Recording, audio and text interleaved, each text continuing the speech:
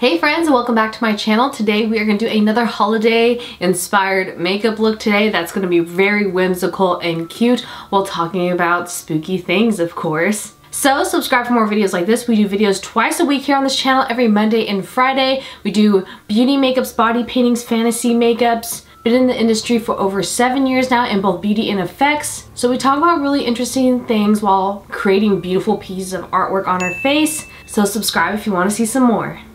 Now, I really want to do my version of Santa's elf. I've done Elf on the Shelf, I've done Santa and Mrs. Claus, we just did Krampus. But today I want to do something really cute and whimsical and pretty, and I was really inspired by Pigeon Pie Art on Instagram. If you have not seen her work, she is one of my absolute favorite body painters ever on the internet. Her style of the big-eyed artwork she does with the bold colors is super unique and beautiful, and it looks very hard to accomplish. So I'm going to be doing eyes similar to hers in this elf makeup with like a beauty. It's hard to explain, but I'm gonna try to attempt this shape of eyes that she does. It's so gorgeous. I don't know if I could do it, but we'll see if I could turn into an elf. While talking about really creepy, spooky, these are kids' scary story times for Christmas, but they seem really spooky to me, even for kids. So this first story is gonna be about a girl just decorating her tree, and it goes completely and utterly terrifying. So let's just get started.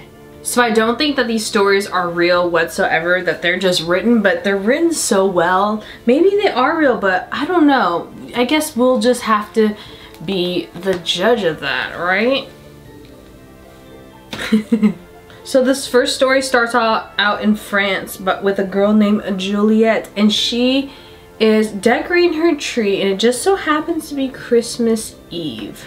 Her mother was a nurse and was working that night at a hospital, so Juliette was alone by herself in her home. They lived in a small apartment in Paris.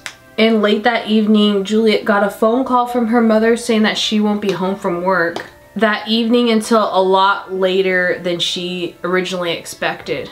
Juliette continued to decorate the tree by herself in the home with all the lovely things that her mother had bought for them for Christmas.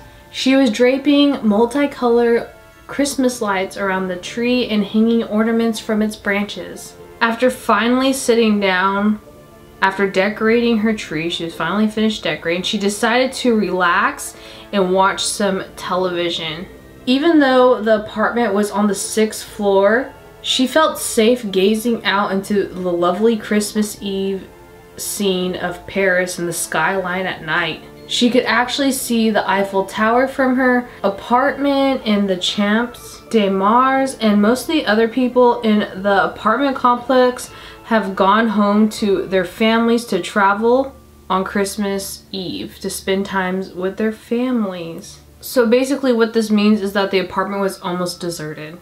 Juliette was actually getting extremely bored waiting for her mother to get home when all of a sudden she heard something at her front door. She heard a light scratching noise.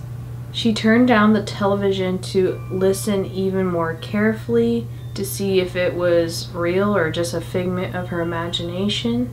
And when she turned down the television, there was an eerie silence. So she decided to walk on over to the front door's peephole and look through it. And much to her surprise, while she's looking through the peephole, she actually saw a very old man in a red suit with fluffy white trim. He was large, with a dirty beard, and he wore a red hat on his head. And he knocked on the door loudly, and her first mistake was, in her concern, she asked him, "Who's there?" "It's Santa Claus," he replied. "Let me in because I'm cold, tired, and hungry." No, ma'am, This girl's 11. I hope her mom taught her better. Like, this is just my commentary. I would never let a stranger, when I'm a child alone, let them in my home. But that's just me, and I'm not Juliette. But Juliette was no dummy. She knew whoever this was not Santa Claus, and he actually gave her a frightening chill down her spine when he answered with that answer. But her second mistake was she said, "My mother isn't home right now," to said Santa Claus. Her voice shaking, she told him to please leave. We're gonna use our color drain palette. This is probably one of my absolute favorite rainbow palettes I have ever spent my money on. There's so many rainbow palettes out there now, but I feel like this one is just so pigmented. It's just so easy to use and vibrant. That's what I love. But as Juliet peered through the peephole, she saw Santa Claus's face just turn into rageful anger, and his face twisted into a grimace of hate. He began knocking on the door even harder and rattling the doorknob. "It's Santa Claus, Juliet," he frowned. How does he know her name? He said, "Have you laid out some milk and cookies for me yet, Juliet? You know how much Santa loves his milk and cookies." Is that a euphemism for something? I'm terrified. The young girl had a sinking feeling in the pit of her stomach. How did he know my name? How did he know Juliet's name? The man then began kicking and pounding at her door, and he reached in the coat pocket of his coat, and that's when he pulled out a switchblade. "If you don't go away, I'll call the police," she shouted. All of a sudden, the knocking stopped. Juliet stood still, perfectly still, in shock without moving. Minutes passed, and she thought that the man might have been scared away by her threats to call the police. Just a little story time break. I don't know why pressing this much on my lower lash line makes my eyes water and my nose drip.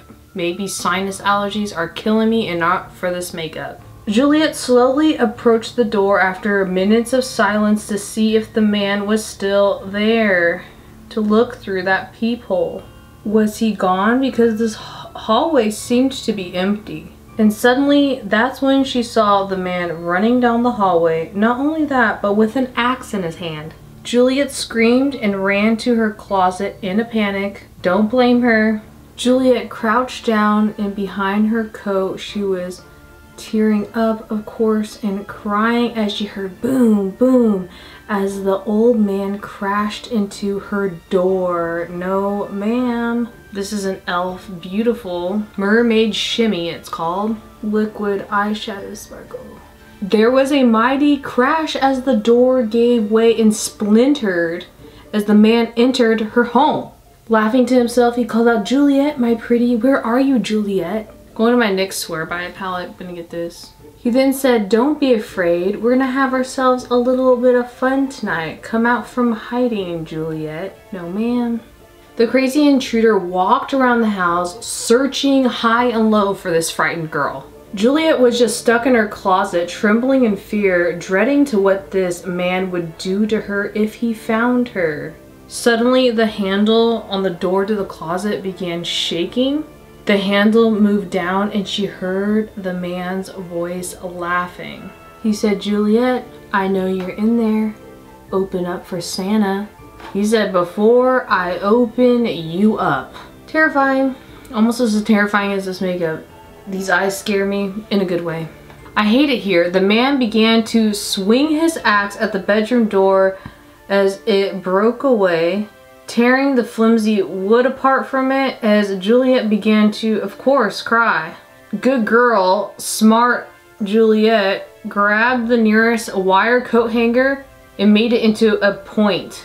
She waited for him as her eyes opened wide and her hands were trembling. There was another crash and the closet doors gave way in a bunch of splinters. The man grabbed the door off the hinges, thrust his hand in the closet to shuffle through the coats to find Juliet. He was laughing and drooling like a madman as he grabbed the horrified girl. Juliet bravely grabbed the coat hanger and thrusted it into his face. As he screamed and blood was flowing from his face, he ripped the wire out of his eye socket and grabbed Juliet by the hair. He then dragged her as she kicked and screamed out of the closet. He pushed her to the ground and held her tight by the neck. Leaning over her, blood spilled from his eye and onto her face. He had a grotesque smile, leaned into her closely, whispered in her ear, "Tonight you will be privileged, Juliet. I've got a list, I've checked it twice, and I'm here to see if you've been naughty or nice. I don't like these sayings. He said you could scream and scream all you like, but naughty girls get the axe and nice girls get the knife. So it was after midnight and Juliet's mother finally returned home from work. She returned to the apartment with the door hacked to pieces and the carnage that she saw inside of her home. She was so confused. She was taking it all in, screaming in absolute horror. These are the Dollar Lash Club lashes and Cassie. But the creepiest part of it all was that as Juliet's mom looked around the apartment and saw the decorated tree was actually decorated with her daughter's entrails. And Juliet's head was perched at the very top of said Christmas tree. Just putting on these ears and a hat, that story was definitely not for kids. Maybe it was warning. Maybe that's what it was. It was warning for kids not to read it. Let's cut these little things off, shall we? And just like that, we have turned into a Santa's elf or Santa's little helper, a creepy edition. Definitely check out Pigeon Pie Art on Instagram, who inspired this look. Her work is outstanding, amazing, beautiful. Thank you so much for watching. I hope you guys enjoyed this creepy tale that definitely wasn't for kids. Probably one of the most gruesome stories we've told on this channel. You can subscribe for more videos like this. We do videos every Monday and Friday here on YouTube. So I hope you enjoy and stick around. Leave a comment down below on what other videos you would love to see from me next. I hope the makeup or the stories doesn't give you any nightmares. Good night, creators. Bye.